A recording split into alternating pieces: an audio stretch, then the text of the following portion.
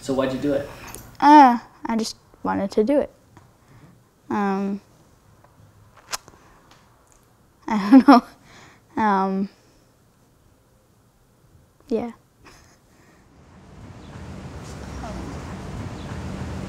Hi. Would you like a Tim Hortons gift card? What? A $5 for Tim Hortons. I must be $5. No, it's free.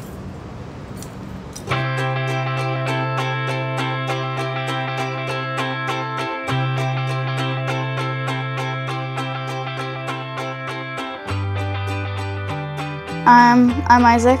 I'm 13. I live in the Holland Marsh, and there's all fields around me. I have barns, and I have carrots, onions, and beets, stuff all around us. I like to ATV, play with my dog.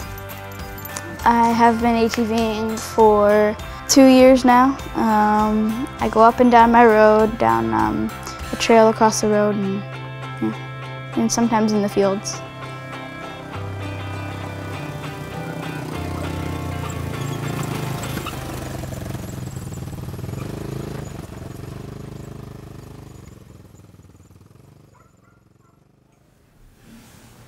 Have you ever talked to or met someone who's been living on the street before? No, never. No?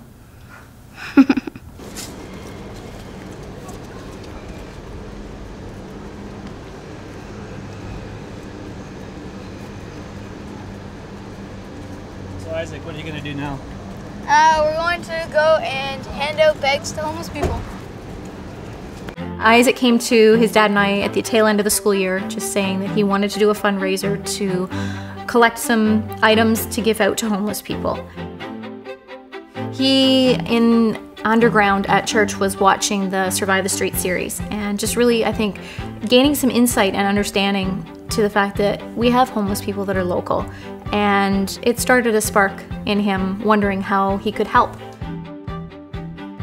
I wanted to raise over $150, and I said if I raised over $150, I would shave my head off. Shave my hair. I raised over $400. What I did with the money was I bought water bottles, I bought t-shirts, and I bought some fruit. And I had like $190 left, and I didn't need to have any more bags and stuff, so we bought $5 Tim Hortons gift cards. And hi, would you like a $5 gift card to Tim Hortons? They were really surprised, like, really, you're gonna give this to me? And like a whole bunch, some people were like, how much do you want for it? And then I'm like, no, it's free. It's very different. Why did you choose those items? Because they're the most important that you need. Like, you need food and clothes and water bottle, like reusable, so it's helpful. Okay, so this is a $5 To see how comfortable he was to walk up to a complete stranger who's living on the street and say, here, I have this for you. I thought, wow, I think I need some of that. How do I become that natural and that comfortable? So you watched the video and then you just decided, I want to go do that myself. Yeah. I would think it would be like, I'd just drop them off and then just go and do it again and again.